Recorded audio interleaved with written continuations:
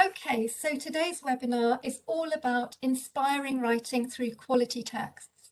And for this, I'm very pleased to say that we are again joined by Margaret, Fennell and Jo Shackleton. Margaret and Jo are the authors of Bite into Writing, which is NFER's new suite of writing resources for Year 6. Each Bite into Writing resource is based on a quality published text. So in this third webinar, they're going to be looking at how quality text can inspire quality writing in the classroom. They'll be considering the question of how to choose texts and also thinking about the tasks and activities that are likely to promote quality writing. I've been working very closely with Margaret and Jo as they've been developing the Bite into Writing materials. So before I hand over to them, I'm going to tell you a little bit about the authors themselves. Margaret and Jo have worked together for almost 10 years now, and as you can see from this slide, they've got a wealth of literacy experience to share. They've worked on behalf of England's Standards and Testing Agency on the National Curriculum Tests and on teacher assessment, where they helped develop exemplification training and standardisation materials for local authority moderators. Above all, they're passionate about pupils' writing and about supporting the development of young writers, which is what led them to the creation of the Bite into Writing materials. I'm really happy to say that we're also joined today by Susanna Bailey. Susanna is the author of the highly acclaimed novel Otters Moon, which is the quality published text at the heart of Bite into Writing Book 3. You might perhaps know of Susanna's first novel, Snowfall, or have heard about her soon-to-be-published third novel, Raven Winter.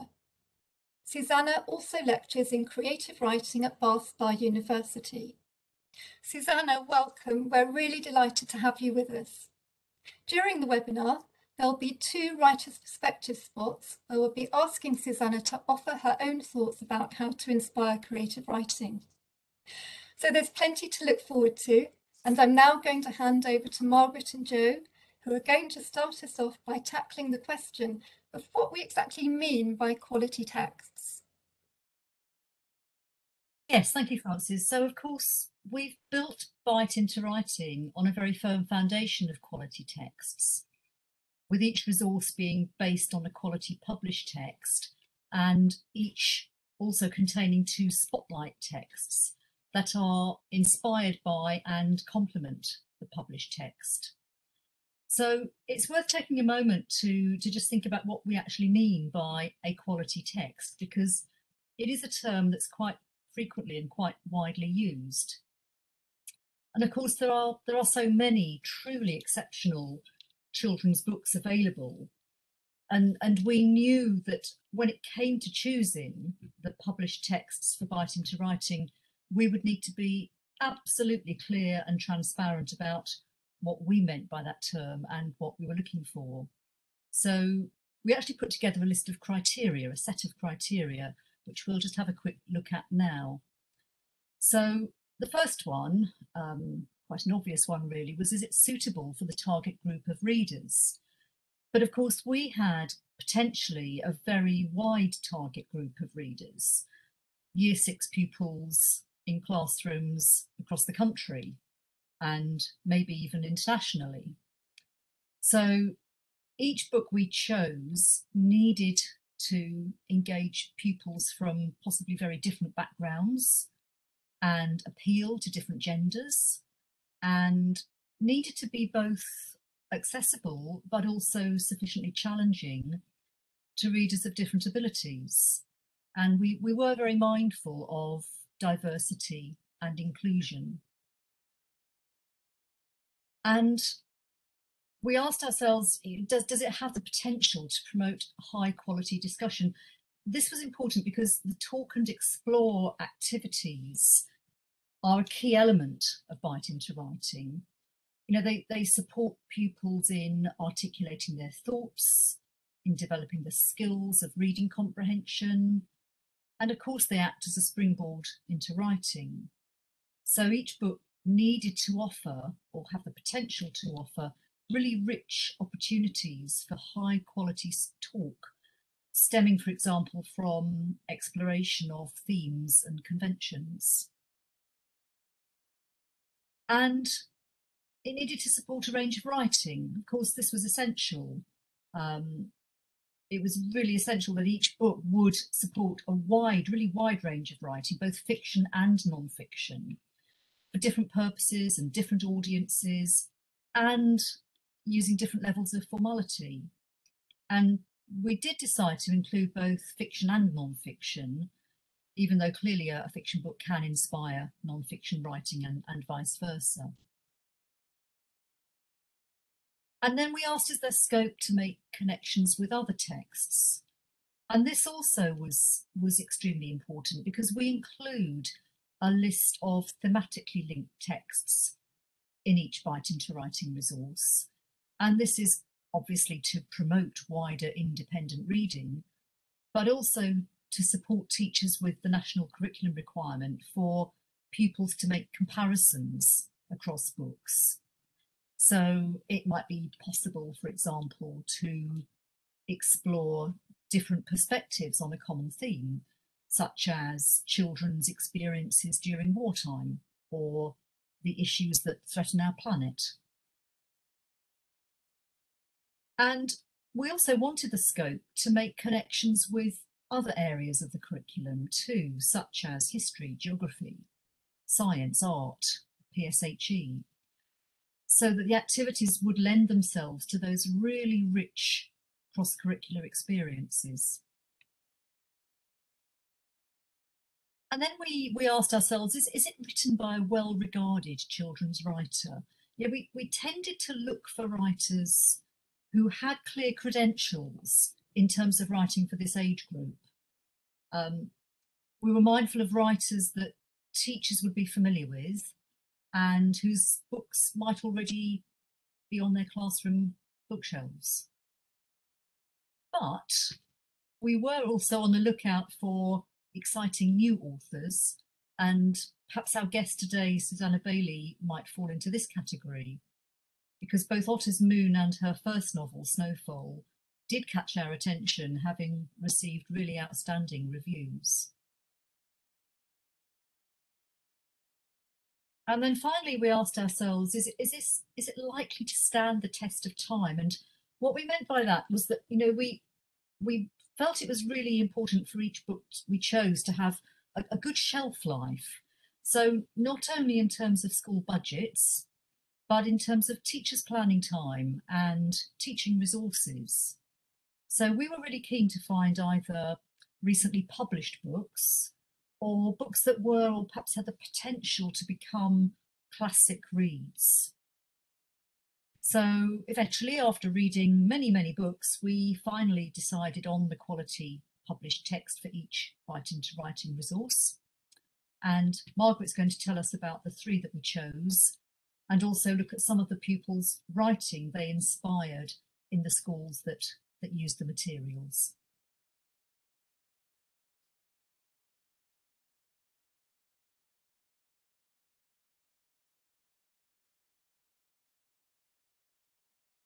One of 3 stories, from the book When We Were Warriors by Emma Carroll. And this is a really gripping adventure story. It's set in World War II, and it's an ideal class read, particularly if you would like to link a class read to that particular topic. It features feisty children, a somewhat wayward dog, a case of mistaken identity, a foiled German invasion, and a really thrilling race against time. And we've been really delighted by feedback that we've had from teachers who have told us how much their pupils loved the characters and the plot of this particular story. So, inspired by Olive's Army, we have here some very different pieces of writing about character. And all of these were preceded in the classroom by plenty of talk and role play and discussion. And as you can see on the top left, there is some initial planning, focusing on some traits of one of the main characters, in this case, Suki. And this leads into a brief character description, which you can just see below there. And then on the right-hand side of the screen, you'll see some writing in role through the eyes of this character at a key point in the story. And it's just worth pointing out here that Suki is not the narrator in Emma Carroll's story. So the pupil has had to adopt the persona of a different character here. And these preparatory descriptions will therefore have really helped this pupil to get into role. And then here we have a more substantial piece, and this time written in the style of the author and through the eyes of the story's narrator, Olive. And the piece expands on a pivotal scene in the story, and it clearly reflects the way the author builds tension. So we have the moments of despair. How could about 10 people stop hundreds of Germans? And we have the race against time. We needed to be faster, followed by the inevitable panic. It was terrifying. I froze. And then finally, the writer's own dramatic ending. Just Suki standing there, looking down. And of course, as Jo touched on earlier, a fiction book can also inspire non-fiction writing, such as this formal incident report. And again, it's written in role as a character from the story, and this time an American soldier who was present at the scene of the German invasion, or rather the attempted German invasion. And this piece is based on and very much rooted in the story, but it's also supported by one of the spotlight texts from Bite into Writing, and Jo's going to talk a little bit more about those later. Then, to ensure a balance of fiction and non-fiction, the second book we chose was Everest, the remarkable story of Edmund Hillary and Tenzing Norgay.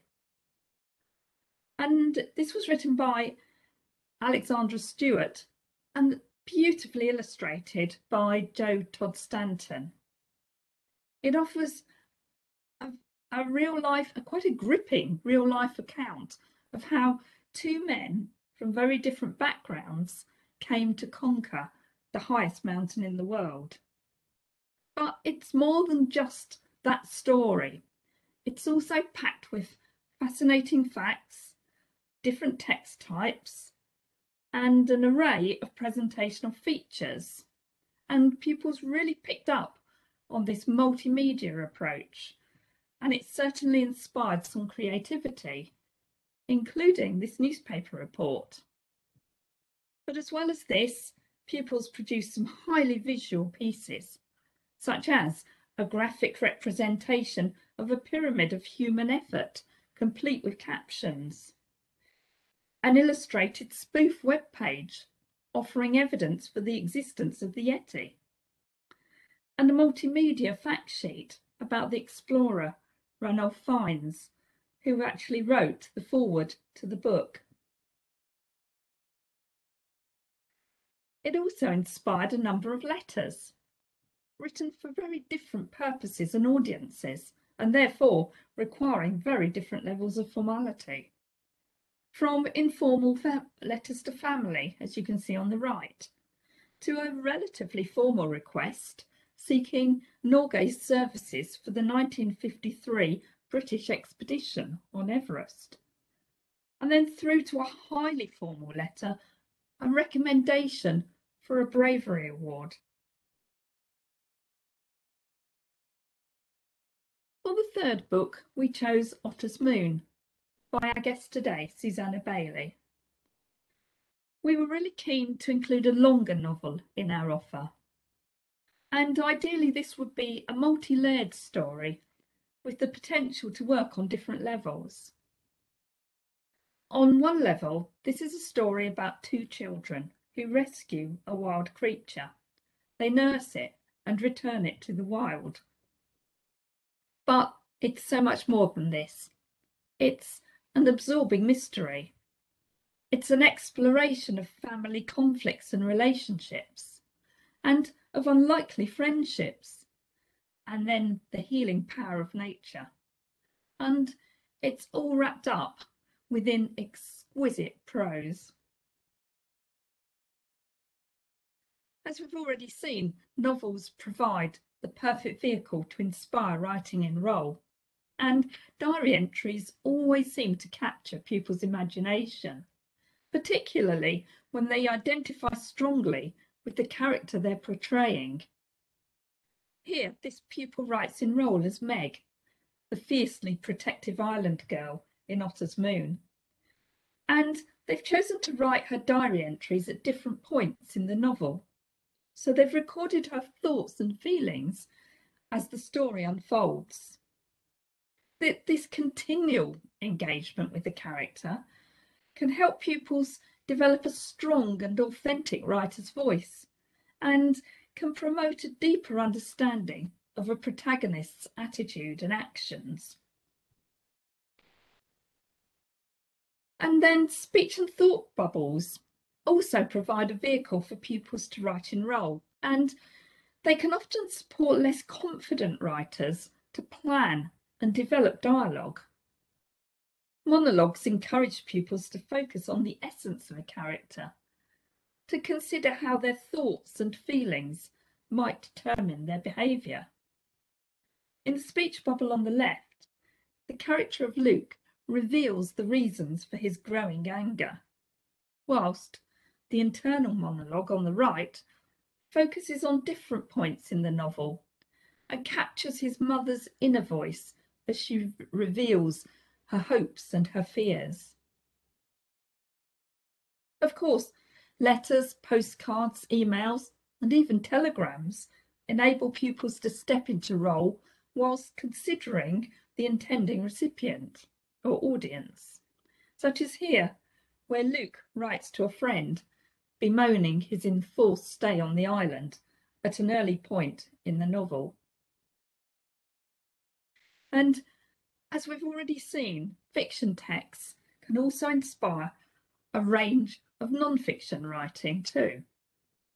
In these information leaflets, pupils draw on their own research, adopting the voice of an expert to present an array of engaging facts about some of the wildlife that feature in the novel.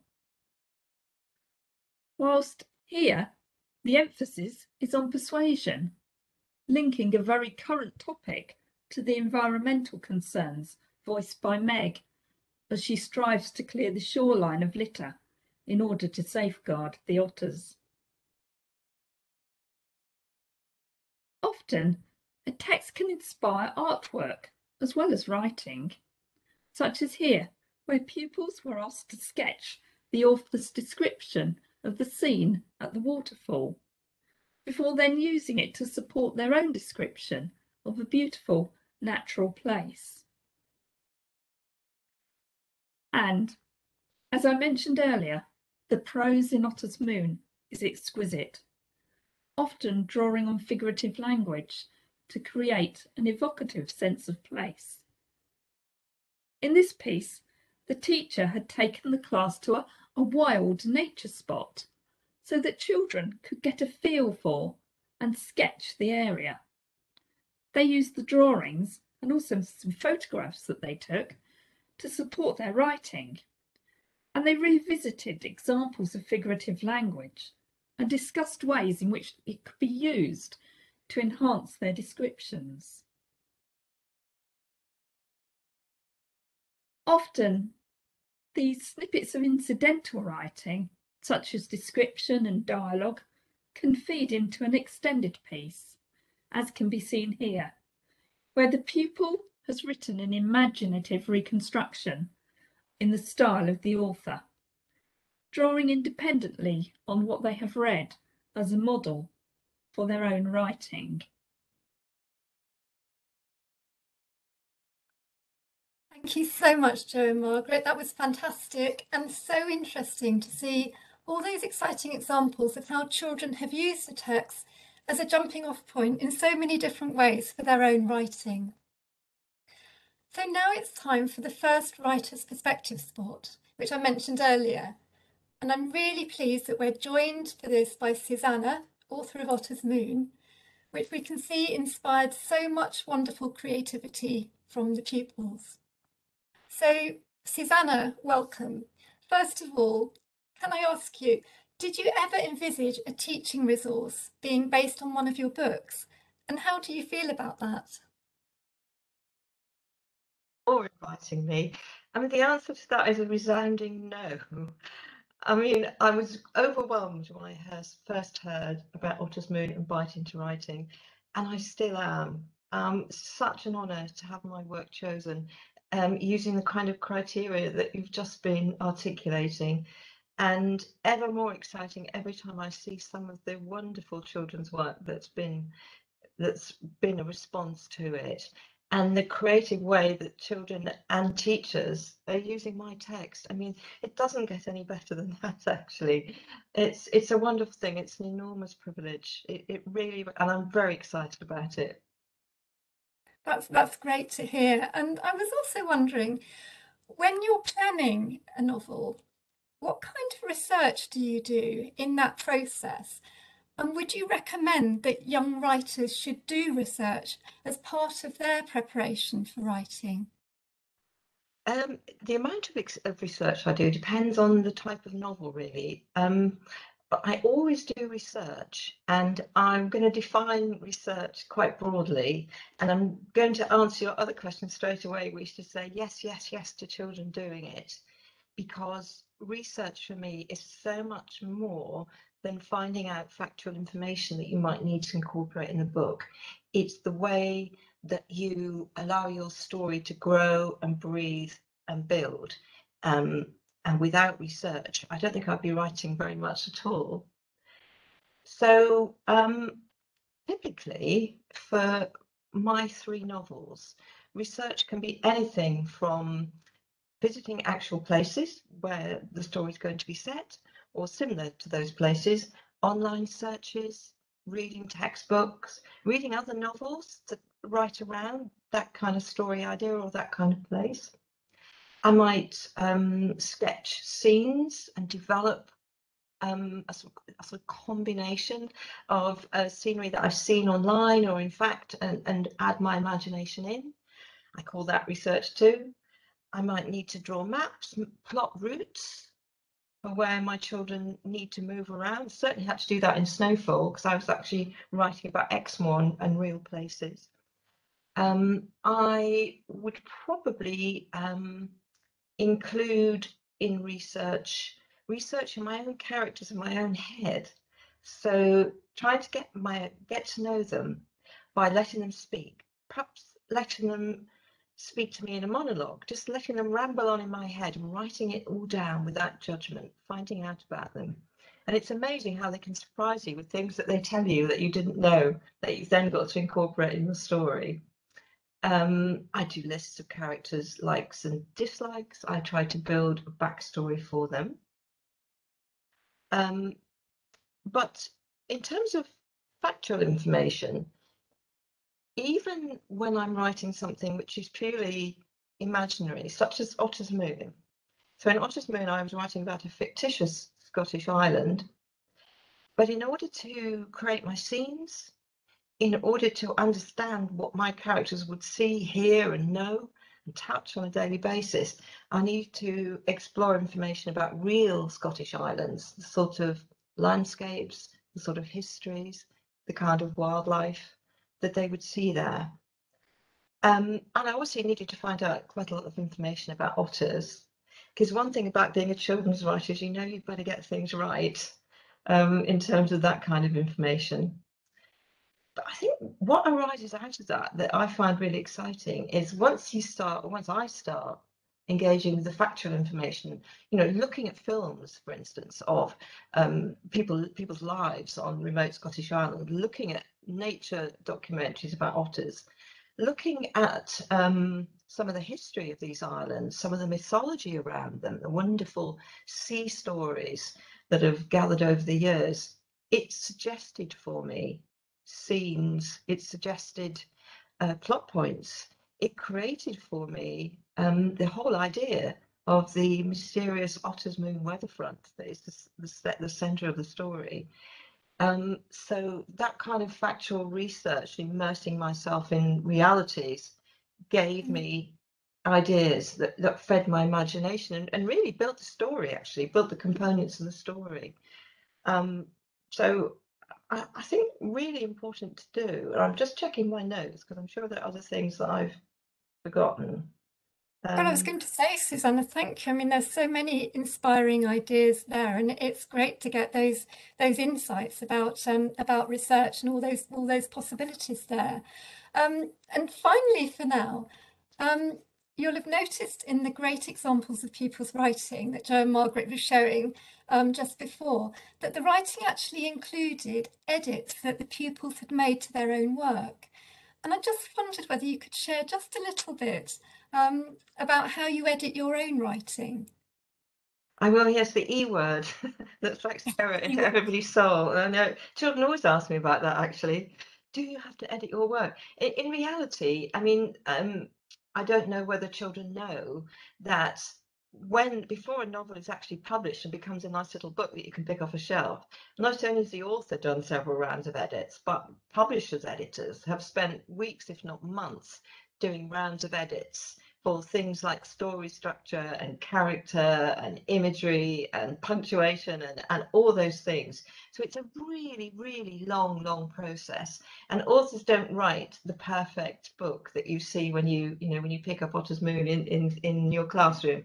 It isn't me that made it as perfect as it is on the page with all the correct punctuation and spelling and everything else. There's a lot of people involved and a lot of stages to the editing process.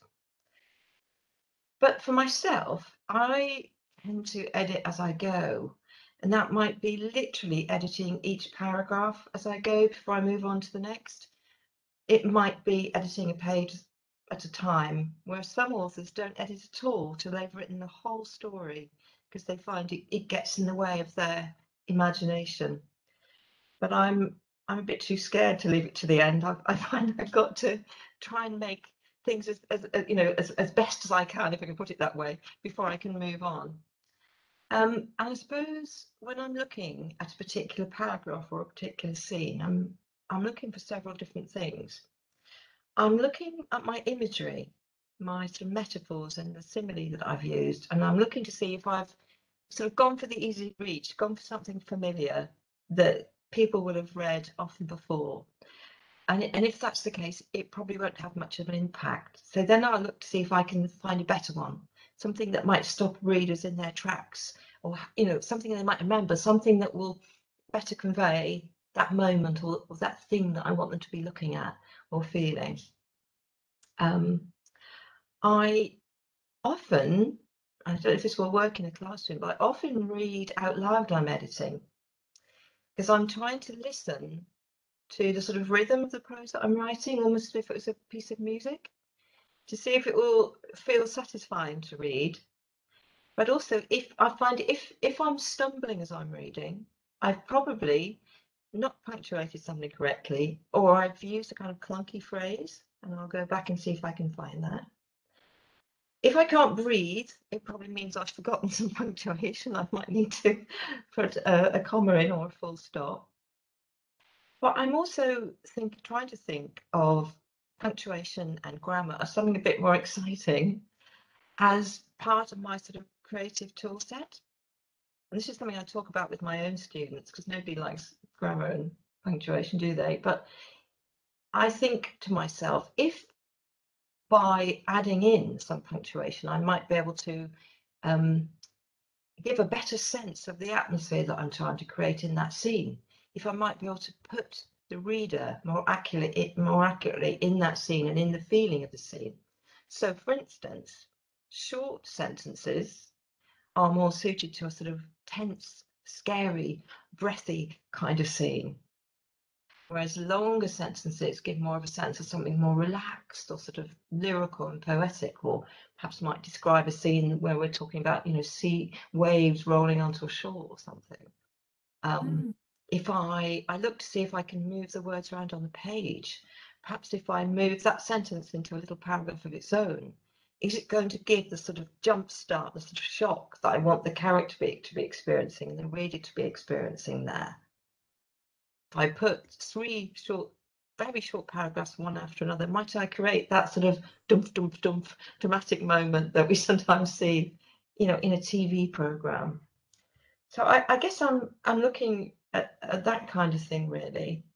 And I'm also looking to see if I remembered to talk about setting and not just have a sort of list of dialogue, lots of people talking suspended in midair, which I can do if I get carried away hearing my character speak. And whether I remembered to show which character is speaking each time. So lots of different things going on there. There's a lot of things there, Susanna, and thank you so much for those insights. We're going to catch up again with Susanna a little bit later on in the webinar, but now we're going to rejoin Jo and Margaret, who are also thinking about the writer's craft. And in particular, they're going to be considering how we can equip pupils with the tools that they need to develop as young writers. So over to Jo and Margaret. Thanks, Frances. I was just so excited, Susanna, just hearing you talk about punctuation and grammar as part of your creative tool set. I just think that's wonderful because, of course, as well as inspiring pupils to write, we also need to equip them with the tools they need to become young writers. So, we need to empower them to see themselves as writers, to read as a writer, in other words, to read with a writerly eye, and to write as a reader, to write with their reader or their audience in mind. And that's why we need to teach the writer's craft.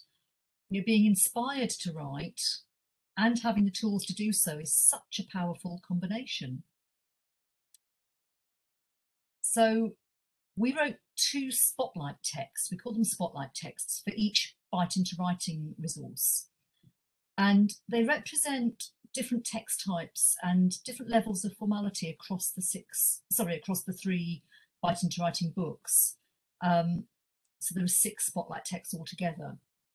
And they're designed to demonstrate or to model some of the typical features of those text types, but with the focus very firmly on the choices made by the writer to suit the purpose and audience. And they sit alongside the quality published text, drilling down into, if you like, shining a spotlight on the writer's craft. You can see 2 of them here on this slide. So these are from Bite into Writing book 3, the book that features Otters Moon. So you can see there's an information text about the black guillemot. That's the black bird that Luke finds so menacing in Otters Moon. And there's a persuasive text promoting a holiday on a remote Scottish island. Again, that's inspired by Susanna's island setting in Otters Moon. We also wrote teaching prompts. So the teaching prompts accompany each spotlight text, and you can see an example here on this slide. They draw explicit attention to those features. So the features of the writer's craft, we chose text organisation and structure, vocabulary choices, grammatical structures, punctuation. You can see why I got excited by what Susanna was saying, and the writer's voice. And they're intended to help teachers not only develop their own grammatical understanding, but essentially to support pupils' understanding of the writer's craft. Because it is all crafted, as Susanna said, it doesn't just happen naturally. And it's this explicit knowledge that we believe can help young writers to move beyond imitation to independent application, for example, if they're writing in the style of an author.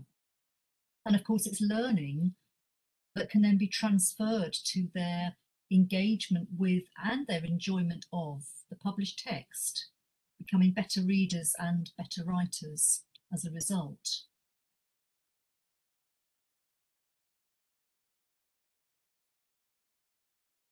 Jo, thank you so much for that interesting look at the tools of writing and how we can help pupils to, as you put it so well, read as a writer and also write as a reader. So now I'm going to be joined again by Susanna for her writer's perspective. Susanna, we saw a bit earlier in the webinar that Otters Moon has clearly inspired and stimulated pupils to write so many different kinds of texts.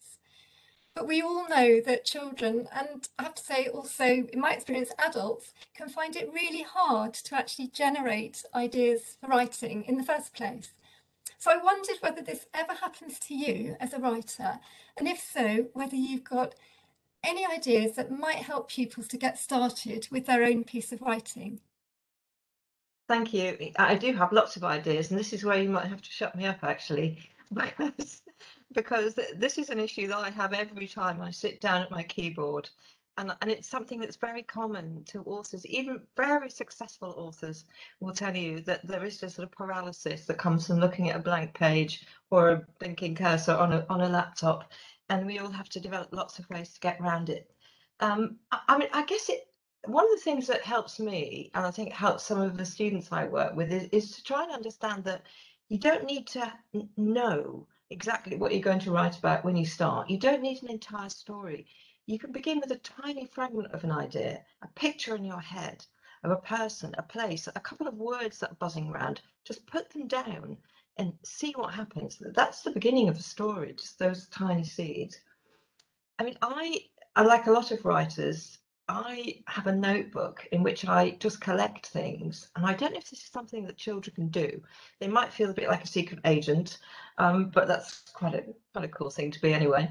But just to collect scraps of conversation, to write down interesting things that they see, things they might hear in a TV program or a film, just to, or strange words that strike them, anything, or a little sketch of a funny animal they see, just to keep those so that when they're stuck for ideas, they can look at them. I don't know if that works for children within a classroom environment, but it's something a lot of writers do.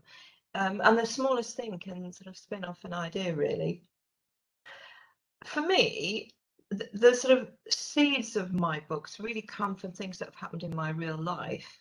So reflecting back, it's all about reflecting back for me to when I was a child, some of the things that happened to me, the way I felt as a child, the things that have happened in the lives of children and adults that I've known in my life or through my work.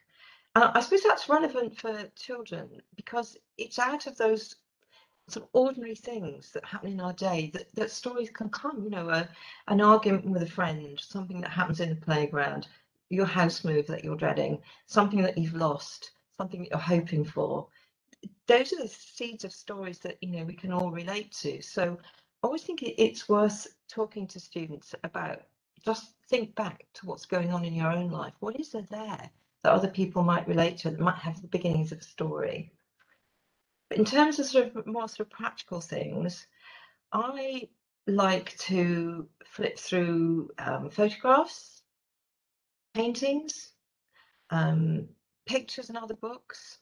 I often, if I'm really stuck, pick up a favourite book that I love and read sections of that again. It sort of, I don't know, it lights the word fires in my head or something, puts me back into that sort of love of writing that I might lose in those frozen moments.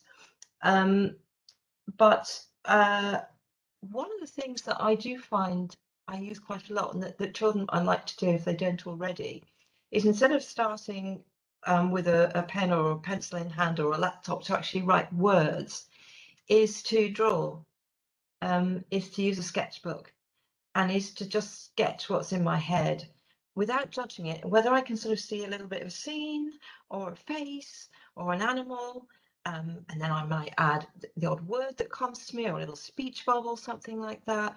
I might find myself drawing a bit of a scene.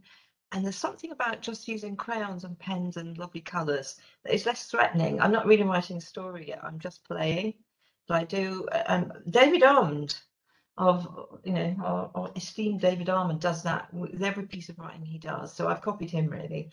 And I'll go back to that if I get stuck on a particular scene or partway through a book, which I nearly always do.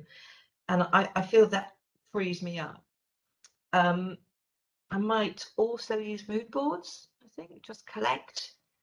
Just something perhaps children could do, just sort of collect interesting images and pictures, either with good old-fashioned scissors and glue, or sort of digitally cut and paste, and just create a really interesting collection of images that might inspire a story, and see how many different stories can come out of that if a group is working on that.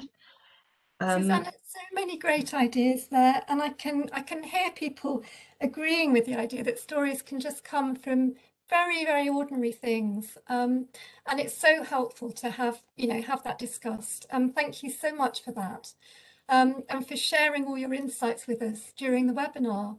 We really appreciate it. Thank you. We're now going to move on to the Q&A section of the webinar. But as we take a look at the questions, we also wanted to ask you what you feel might be your biggest challenge in teaching writing.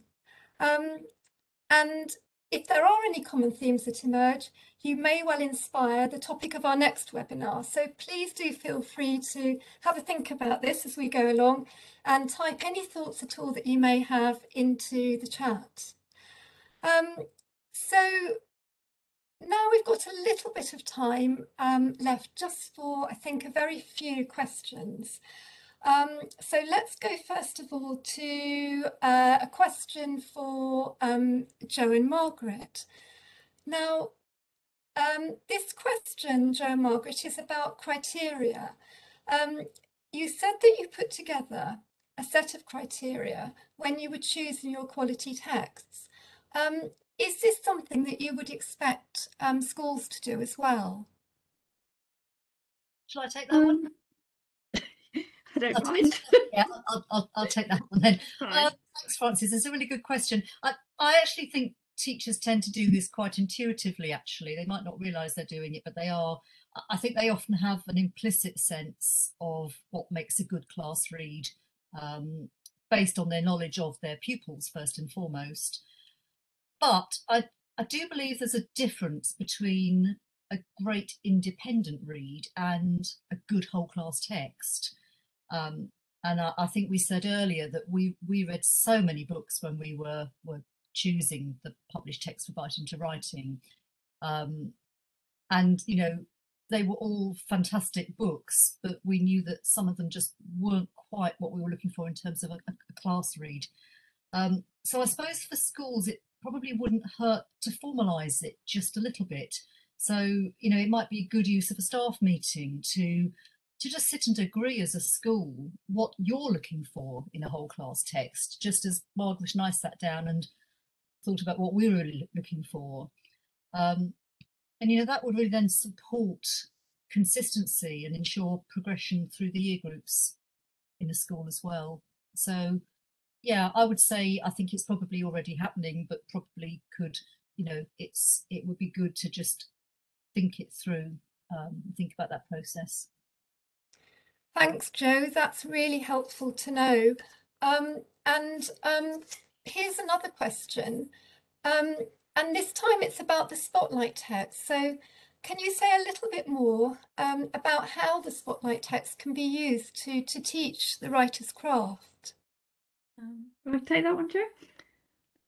So, yeah, as Jo said, we have 6 spotlight texts across the 3 resource books, 2 in each. And we have a real range of texts here. We have a formal incident report, a newspaper report, an information text, a promotional leaflet. We have a first-person flashback narrative, and we have a semi-formal letter of request. And we keep the spotlight text deliberately quite short. They're just typically 1 or 2 pages. And the reason for this is that we wanted teachers to have an additional resource which could easily be shared with the whole class. For example, you might want to use them on a visualizer or an interactive whiteboard. You might want to do some annotation with the whole class. You could, for example, do some teasing out and exploration of some of the language features, some of the grammar that's used, a bit like Susanna was saying earlier, thinking about the impact that the grammar and the punctuation has on the reader. But also we know that a very effective means of supporting children with their writing is in guided learning. So we felt that the Spotlight text could also be used with a small guided group, where perhaps pupils could highlight some of the text themselves and then begin to share their ideas and create a group discussion again around the writer's craft, which is so important. And we really do recommend that using the Spotlight text, the focus is very much on the language and the structure that support purpose and audience. And the teaching prompts that we've included with them will really help to do that and can be shared with pupils in a very informative and helpful way. But also they can support teacher modelling, and we know that in teacher modelling to the whole class or to a guided group, it's not always that easy. And here I think the prompts themselves can really help you to go through that process of thinking aloud and explaining the choices that you would make as a writer. So I think there are so many ways in which they can be used. They're very versatile, and they can definitely help to teach that writer's craft that's so important. Thank you very much, Margaret. That's really, really very helpful information about this Spotlight text. And just to draw things to a close, unfortunately we're very short of time now, but just one final question brings us on to the very last slide of the presentation. And this is a question about previous webinars, because I mentioned at the beginning this is one of 3 Bite into Writing webinars. And just to confirm that we will circulate the links to those previous webinars after this webinar, so that everybody has got access to those if they would like to have them. So as we draw to a close, I just want to reiterate, if you have a question that hasn't been covered, or if you have suggestions for another webinar, here are some ways to get in touch with us. Please do email the NFER Classroom team, and you'll find us at the web address on the screen there. And also on this screen, you can see different ways of accessing information about the Bite into Writing suite of materials, if you'd like to do that. So our time is sadly drawing to a close now. It just remains for me to thank very much Jo, Margaret and Susanna for their time today and for sharing all of their insights. And I'd like to thank everybody who's joined us for attending and participating. And we hope to welcome you back to the NFER sometime soon.